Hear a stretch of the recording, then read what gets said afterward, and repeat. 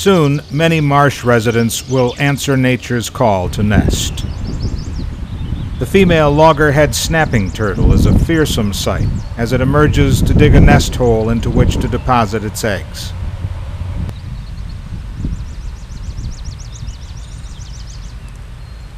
Snapping turtles have strong hind claws with which they are able to scoop out nesting holes up to 12 inches deep.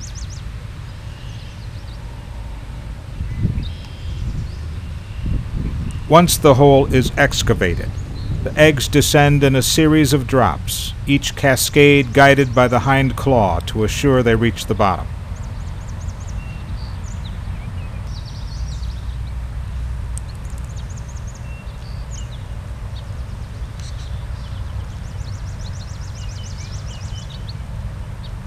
Turtle eggs have leathery shells that resemble ping-pong balls in their round symmetry.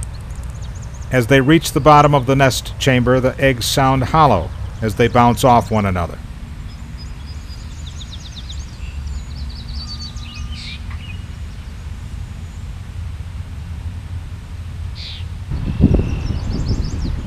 When all eggs are deposited, the nest hole is covered before the turtle returns to the pond from which it emerged just a few hours earlier.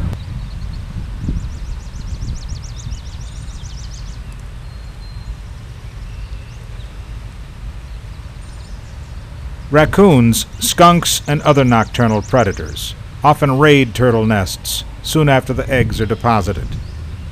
On the morning after this nest was established, evidence that at least some of the eggs were removed overnight.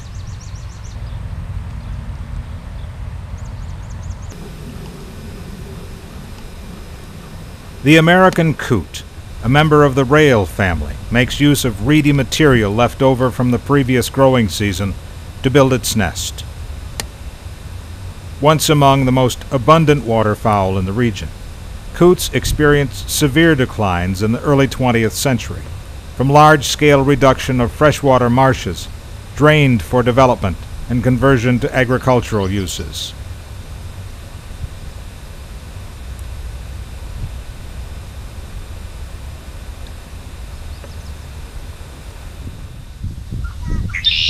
Another member of the rail family, the common moorhen, also nests among the cattails and reedy vegetation at Montezuma. The moorhen is particular about conditions near its nest site, types of vegetation, water level, and availability of small pools. Its numbers, too, have increased in recent years.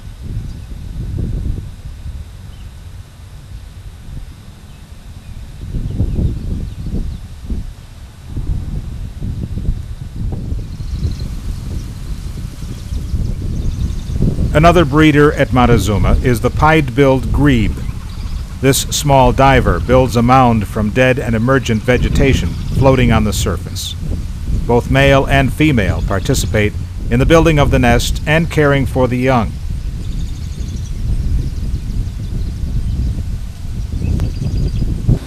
Throughout the breeding season, the hooting call of the Pied-billed Grebe rides above the marsh from morning to night.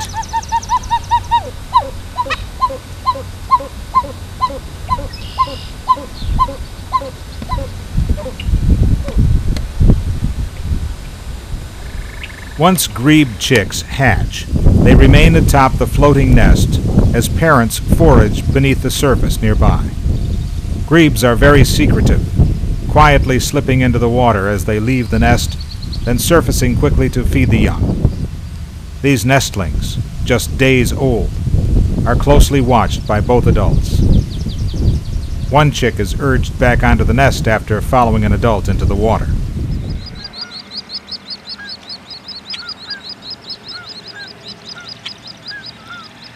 On a calm day in summer, the marsh is a serenade of soft piping as hundreds of chicks call out to be fed.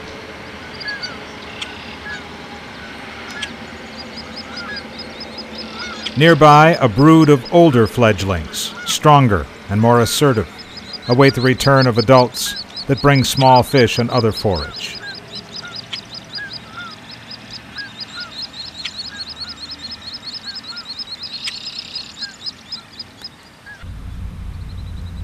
The nesting coots now have their own brood.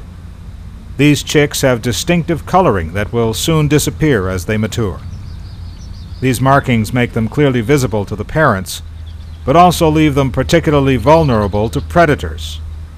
The parents corral them within the protective covering of emergent plants, away from open water.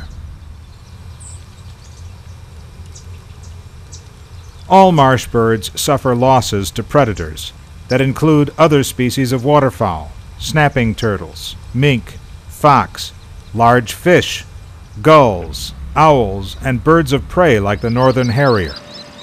Scientists estimate that between 65 and 80% of all hatchlings do not survive to adulthood, and most waterfowl do not live beyond 2 years as adults.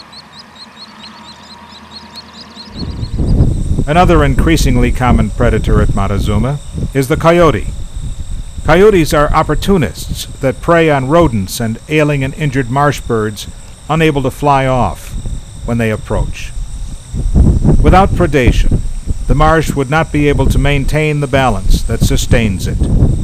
Each animal, whether predator or prey, has its place in the natural order.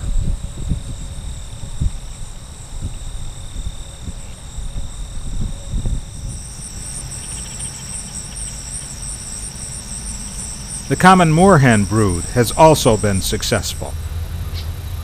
Young water birds must learn to feed themselves quickly.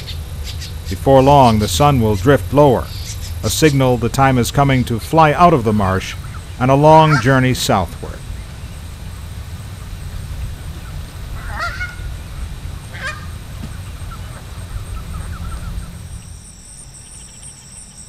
One of the most colorful marsh birds is the male wood duck. These young drakes are engaged in a wetland version of King of the Hill. The winner will have this submerged log to himself, at least for a little while.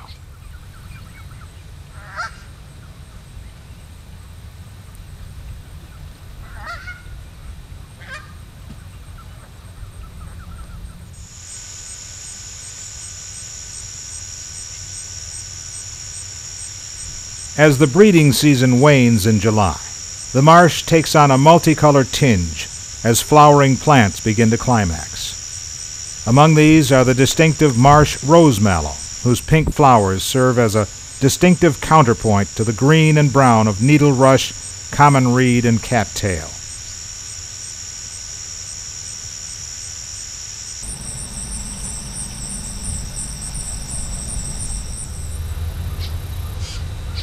Water lilies float on still pools, surrounded by duckweed and surface algae.